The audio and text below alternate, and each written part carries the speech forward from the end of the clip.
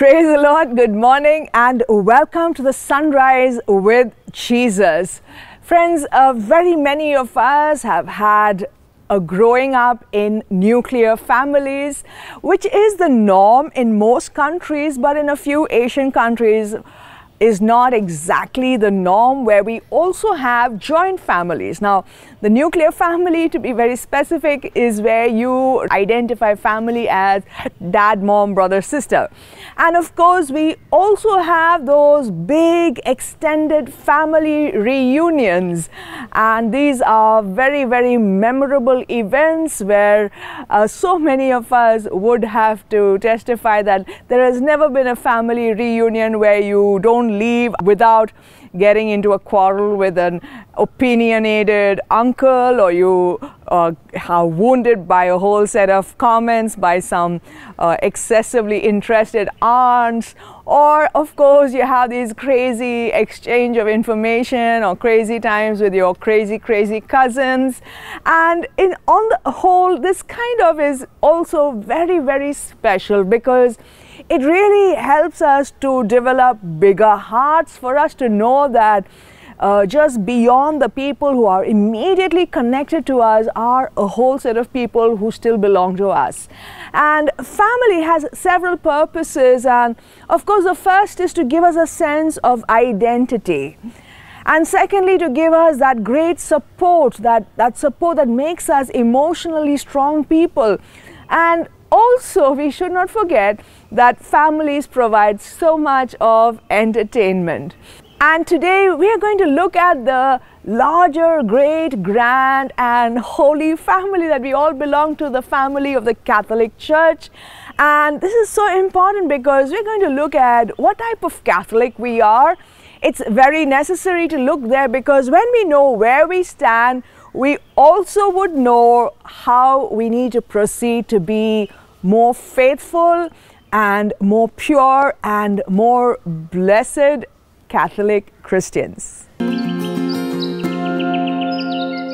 Friends, one of the most bewildering places in the world for me is my mother's kitchen, because when you look at her kitchen shelves, you would see 100 or more containers of different shapes and sizes, and in each of these containers are different types of spices and combination of spices and different types of grains and even different types of rices and different types of sauces and mixtures.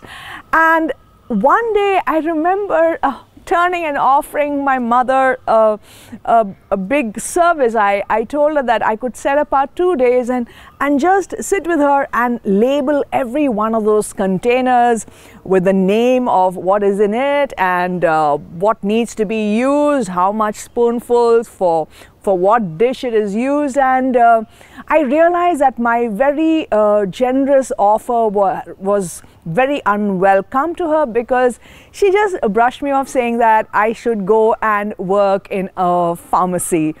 And coming to think of it, like, when you go to a pharmacy, you can really admire the way they have arranged and classified the hundreds and thousands of medicines they have. So whatever type of medicine you want, you want an aspirin, or you want a betadine, or you want a calcium, or you want a disprin, or whatever you want, you just need to say the name of that tablet.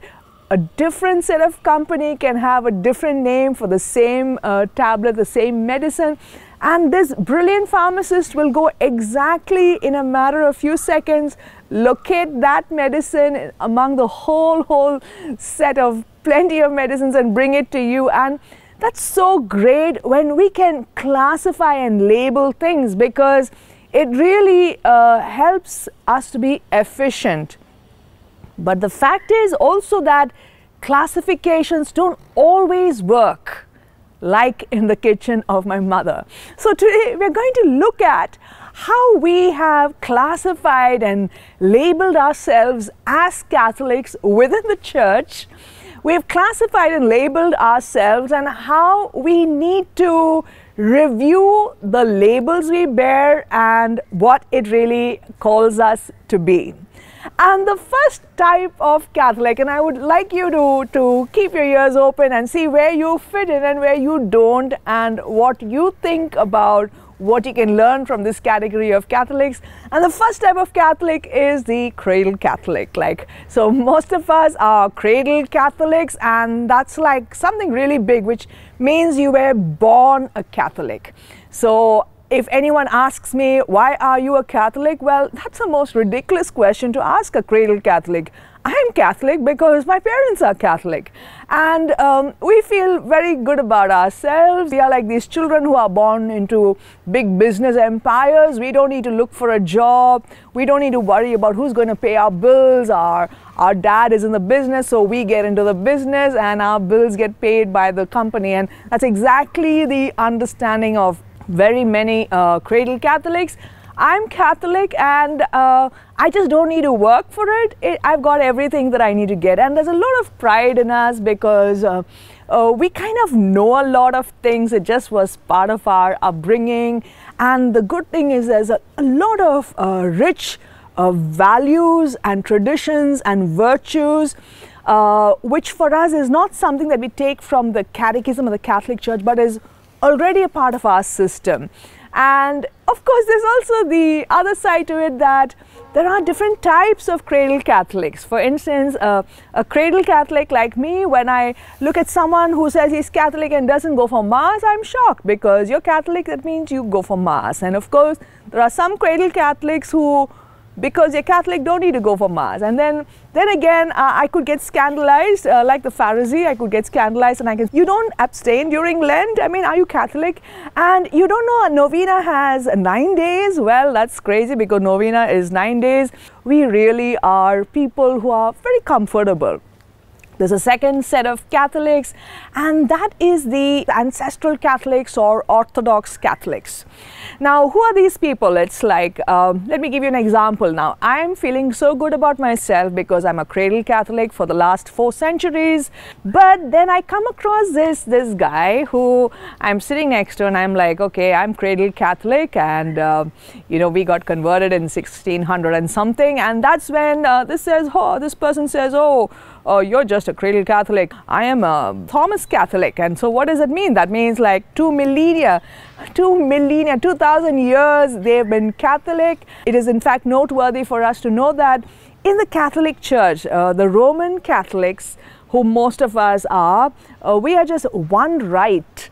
There are 23 rites of Catholics. And what is this 23 rites? It's not like R-I-G-H-T, but R-I-T-E.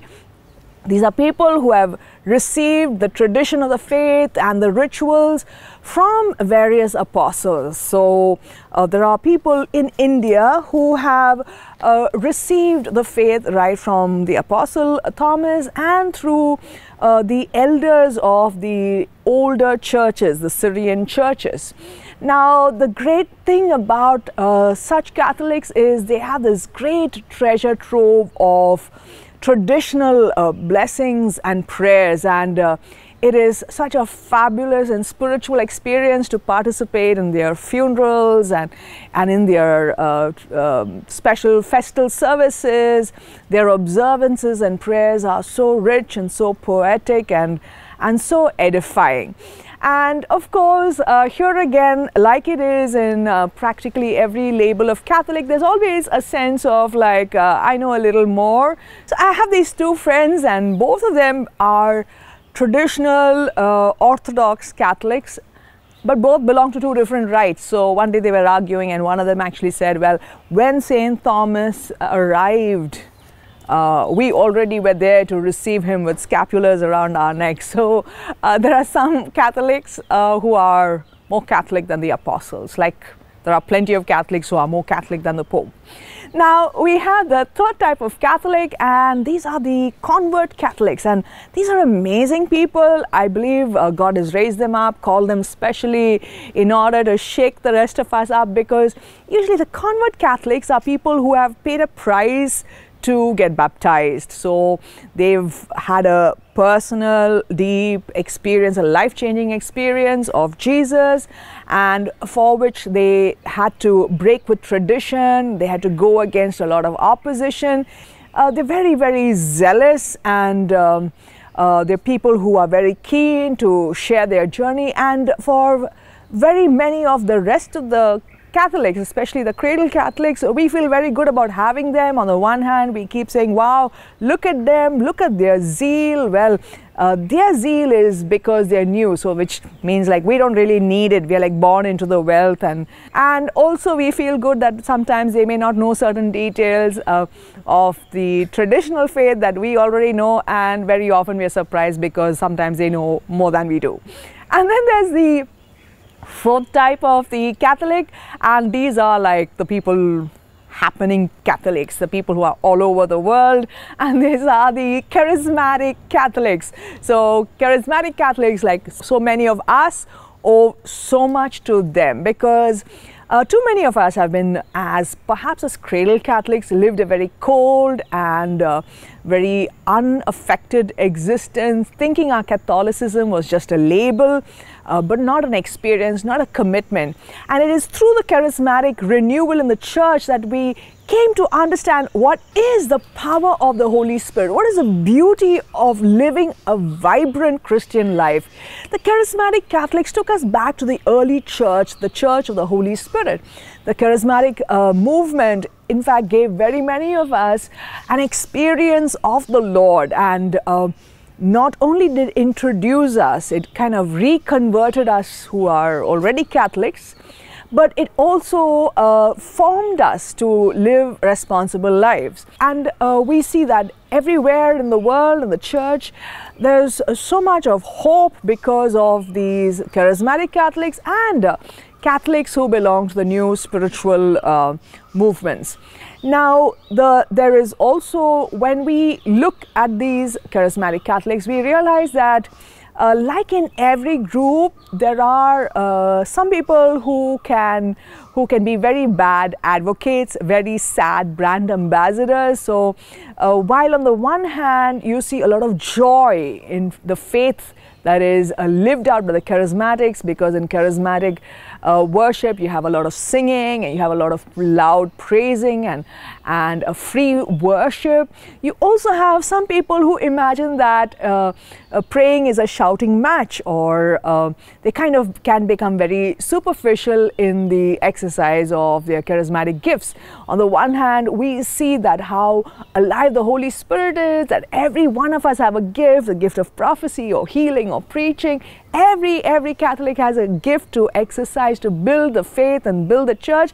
But then there are some who would exercise the gifts without any discernment, and then there are also those who are very busy dividing and creating a lot of divisions and getting super loyal to their own little prayer group or to their own little retreat center and trying to put people off from others. So this is like the ugly politics that is practiced by this teeny weeny little ugly minority in every group, and being in the charismatic, of course, we have experienced such persons. And then we have the more common varieties of labeled Catholics. For instance, we have the Sunday Catholics. They are like Catholics who are Catholic because they come for the Sunday Mass. They don't need to be there for the whole Mass, but they just mark their presence, and so they are Catholic. And then we have the choir Catholics. Well, these are beautiful people. They come to the church and they make the Mass so beautiful, but you know, they're there because of the choir only. So they're there to sing. They are very busy throughout the whole Mass, looking at what scale they need to sing, what pitch, and for the rest of the time they're quite absorbed in each other and having a lot of their little private fun. And not all choir groups are like this, but these are the choir Catholics. And then we also have the front benchers, and some of the older generations and even some of the younger generations are people who would insist on sitting in the front row, and there are some who would even fight for a place in the front row, and how I wish there were more of such front benchers. And then you have the backbencher Catholics who, even in the biggest of cathedrals and the emptiest of churches, want to attend Mass from the gallery, from the last bench. And then you have the whole breed of the outstanding Catholics, outstanding only because they stand out, but not because of any other virtue. And then you have of late with the pandemic, the online Catholics. Well, these are amazing people. They're there in their homes and they are so spiritual. They're attending prayer meeting after prayer meeting, Bible course after Bible course, Mass and Adoration and everything online, and they're learning so much and they're praying so much and they don't want to go back to church. So even if the church is open, they would go to the malls, they would go to the cinemas, but they cannot go back to the church. So we have the very, very hardcore online Catholics. Then we have the post-Catholics. Now, post-Catholics are not the Catholics who keeps posting Catholic stuff on social media, but post-Catholics are those who are retired from the Catholic Church. They imagine they were once lost in this great big family and they found a church of their own making where they have some kind of a role and importance.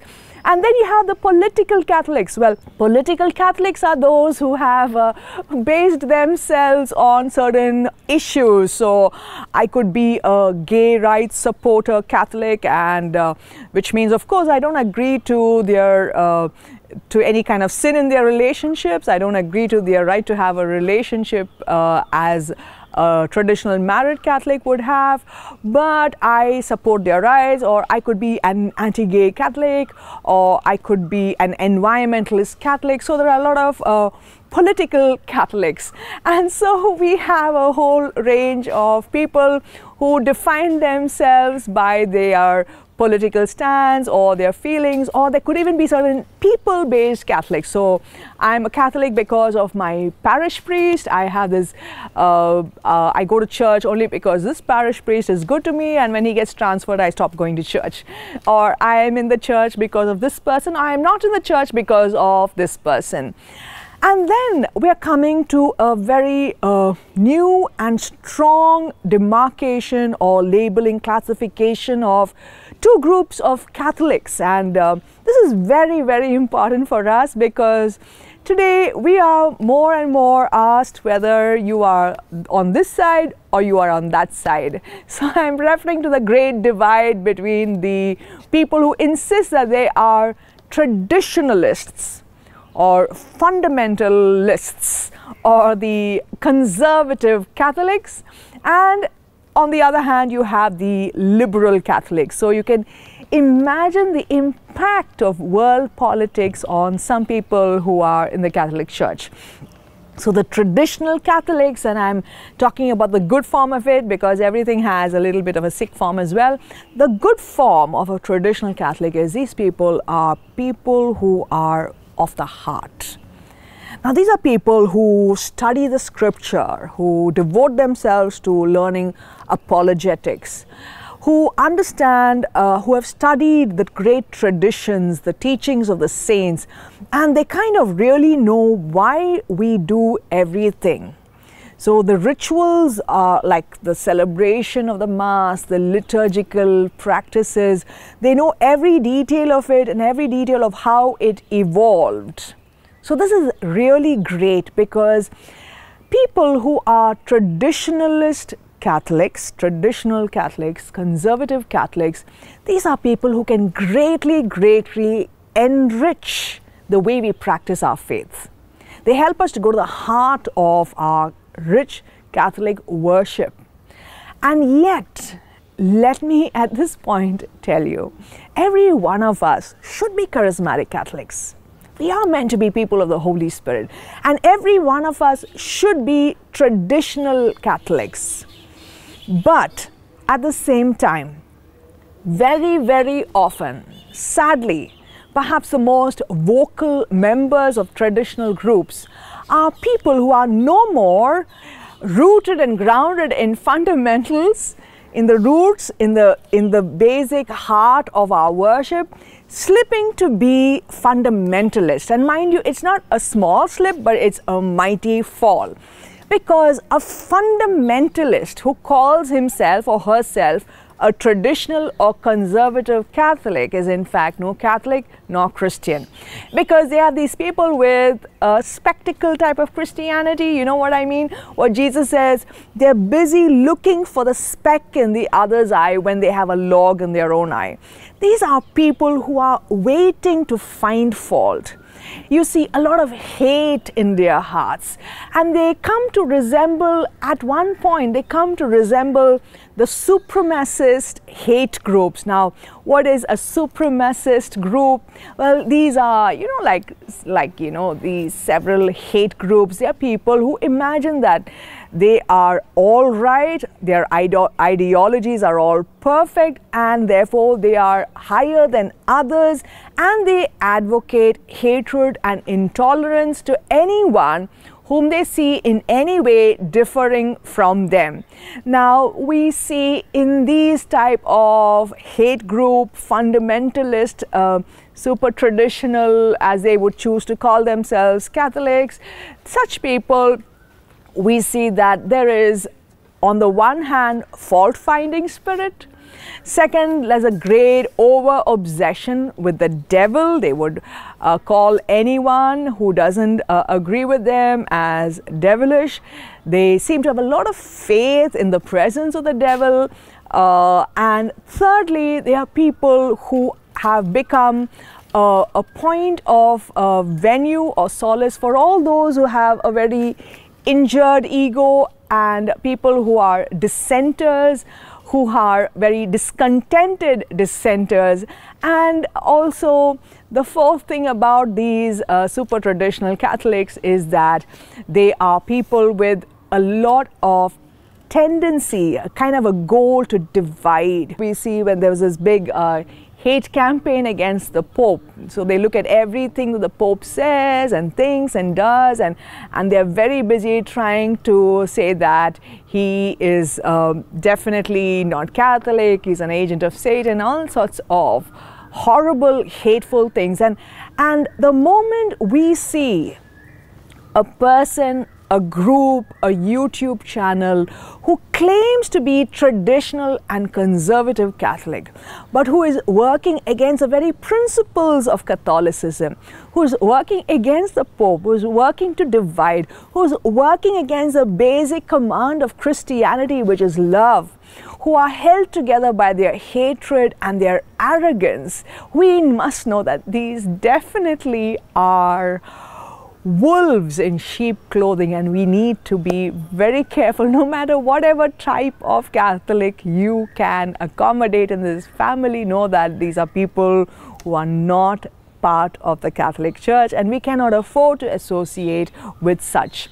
And then we have on the other side the liberal Catholics. Now, liberal Catholics, on the face of it, they're very, very fashionable people. They're like really cool. They have this very big heart. They're open to others. They embrace everything. Some of them would insist that they are Pope Francis disciples. So they, maybe very many of them, found a certain openness in the kindness and mercy that Pope Francis has been teaching a lot about, emphasizing on, and they are finding their way back to the church. But and a liberal Catholic, if he or she is revealing to us the great open heart of Jesus for sinner and saint, for Pharisee and prostitute, person who can welcome and dialogue with anyone and be able to respect them and lead them to Jesus, well, that exactly would be the ideal liberal Catholic. But very, very many of us could claim to be liberal Catholics only because we think it can support our careless, uncommitted type of lifestyle. Now, if a person claims to be liberal Catholic and has no regard for the structures, the traditions, the prayers, well, then definitely we can be so sure that these are not Catholics, not Christ-centered Catholics, but I-centered Catholics, because it suits my comfort-loving priorities. Now, friends, when we have looked at all these varieties of Catholics, We could be drawn to one over the other because we have met fine people in one or the other group. And this is not for us to say that there should not be groups. This is not for us to say that some groups are better than the others, but it is for us to understand that over and above these labels, every one of us should be Jesus type of Catholics. We need to be Christian Catholics. Well, let us look at Jesus, and there are a few pointers that truly will decide whether we are Catholic at all or not. And the first is, Jesus was committed to the scripture. He was committed to the Jewish scripture, what we have as the Old Testament. And he clearly says, I have not come to abolish the law and the prophets, but to fulfill it. And he would remind us that not even a letter or even a part of a letter can be in any way discarded from scripture, because scripture is sacred.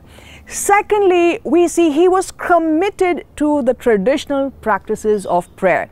Whether it was Jesus or the apostles, we find mention in the Bible that it was their custom to observe the Sabbath. It was their custom to go to the synagogue. None of them were beyond the synagogues. Thirdly, we see, and this is very important, that they were led by the Holy Spirit. And this meant Jesus was a person of compassion. He insists on compassion, insists on respect and concern, even for those whom you think are not part of your righteous, perfect group, but a great regard for the other with compassion. Fourthly, we see an insistence on humility. Jesus says, I have come to serve and not to be served, and to give my life as a ransom for many. And that is exactly the next thing that we see, is that to be a Christian, to be a person who is anointed by God, is to commit your life in the service of God and neighbor. And friends, a Jesus Christian is what Jesus would present to that Samaritan woman. He said, God is seeking those who worship in spirit and in truth. We need to be, yes, very clear, very rich in the knowledge of scripture and tradition, but we also need to be ensure we are people who are alive and sensitive to the Holy Spirit. And we prove this by lives of kindness and compassion. And therefore, before us, we have the great model of Veronica. Now, Veronica is not there in the Bible, but she definitely was a person who was present in the early Catholic Church. And what we see of Veronica was this. She was standing as part of a huge congregation, watching Jesus carrying his cross and heading to Calvary. She knew she was a small person and she could in no way do anything big for Jesus. She could not wave away the death sentence. She could not die in his place. She could not even carry his cross. But what she had was a little piece of damp cloth.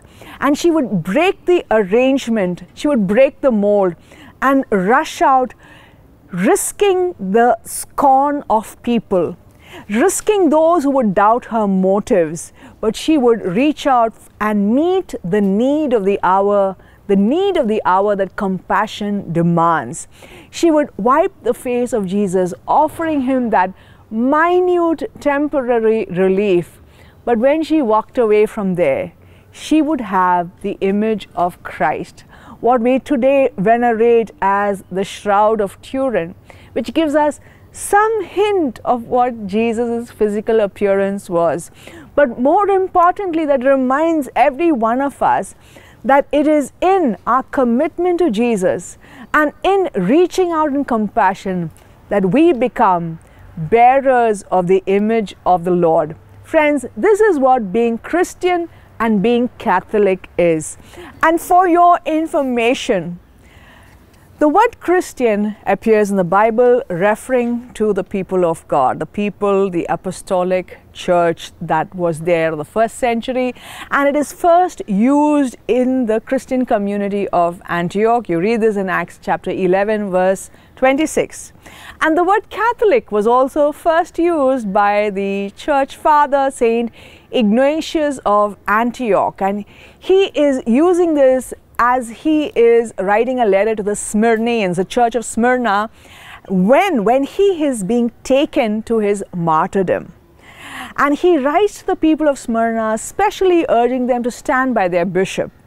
And he says, where the bishop is, there the people of God must stand. They must stand with the bishop. And then he says, just as where Jesus is, there the Catholic Church is. Wherever Jesus is, there the Catholic Church is. And of course, over the subsequent centuries, we see as Saint Jerome and Saint Augustine and several of the other saints, they use the Catholic Church very specially to reveal to us that this is a community of those who truly and faithfully follow the scripture and the teachings of the apostles, as against heretics. Heretics were those who would claim to be Christians but propound a gospel that was not of Jesus Christ.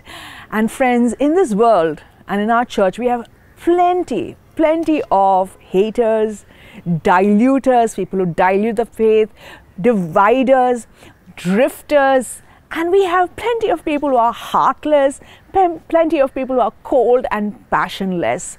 What we really need are now people who will faithfully bear the image of Christ, people who will walk in the footsteps of Veronica. And that is what we see in the Catholic Church. The Catholic Church is defined by unity, being one, being united. Secondly, sanctity, a clear choice for holiness. Thirdly, apostolicity, and that is faithfulness to the teachings of the apostles and faithfulness to the Pope. And fourthly, Catholicity, a certain sense that we have arms open to receive the entire family of those who follow, who live for and believe in Jesus. And we are united with that one spirit, a spirit of love for God and compassion and respect for the neighbor.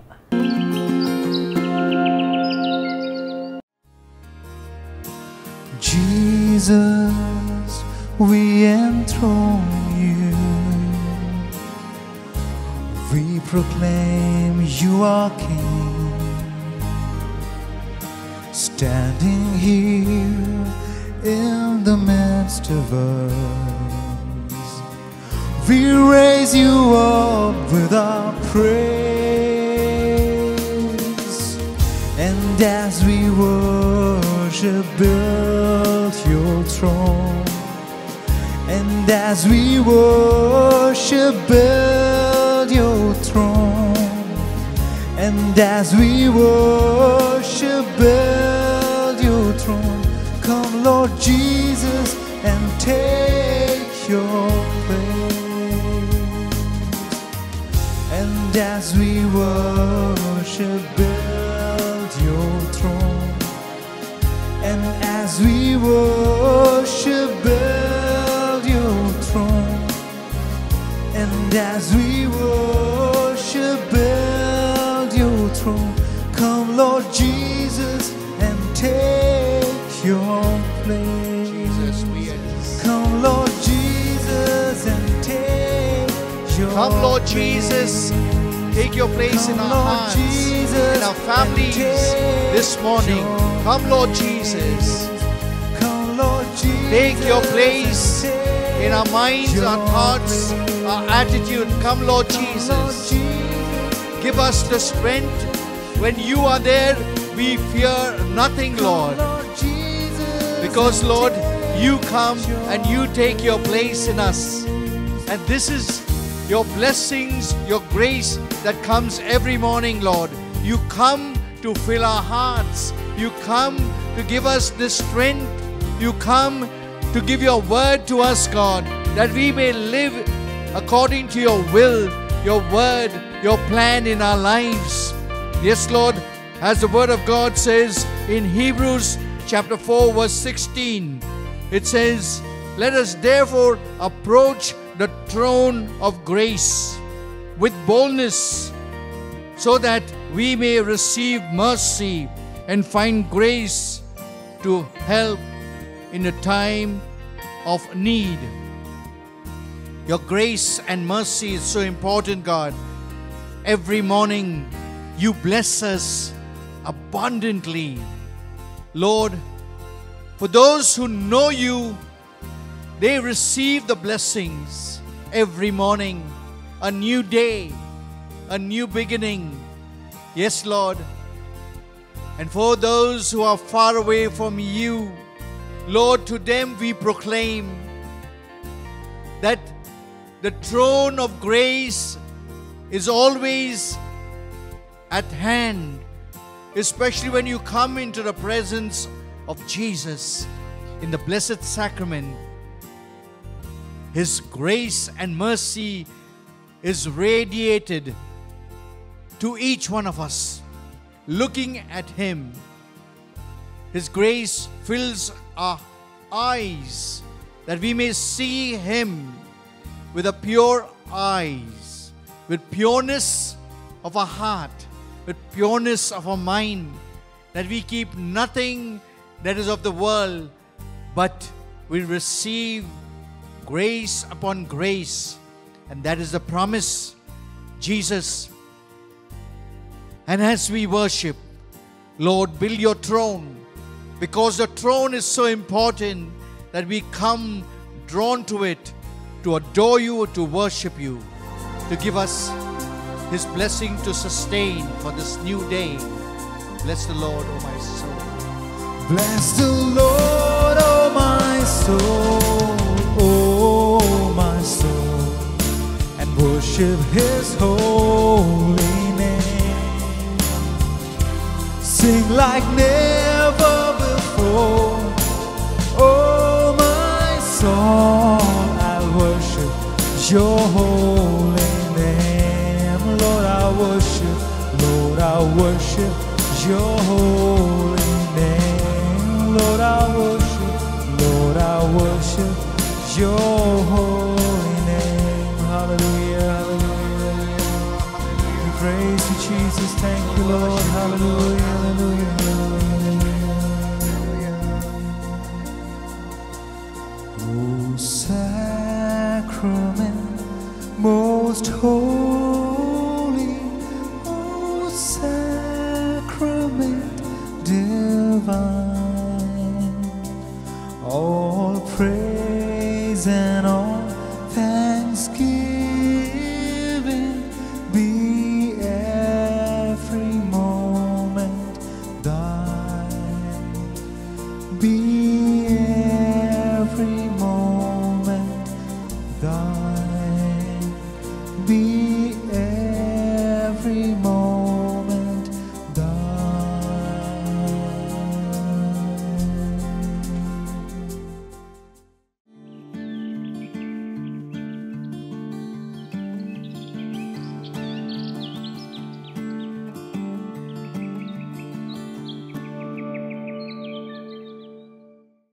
The ministry of the Divine Retreat Center needs your support as they continue in their commitment to preach the good news of Jesus through the weekly retreats, the daily online and television ministry, through the service of 3,000 disadvantaged persons, the mentally challenged, the aged, the destitute women, the sick and abandoned and economically disadvantaged families.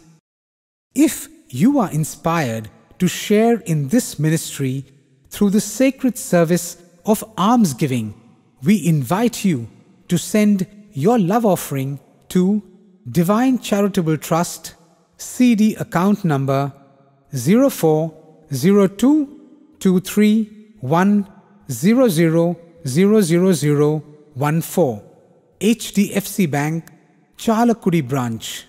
IFSC code HDFC 0000402 and email the details to divineretreatcenter@gmail.com.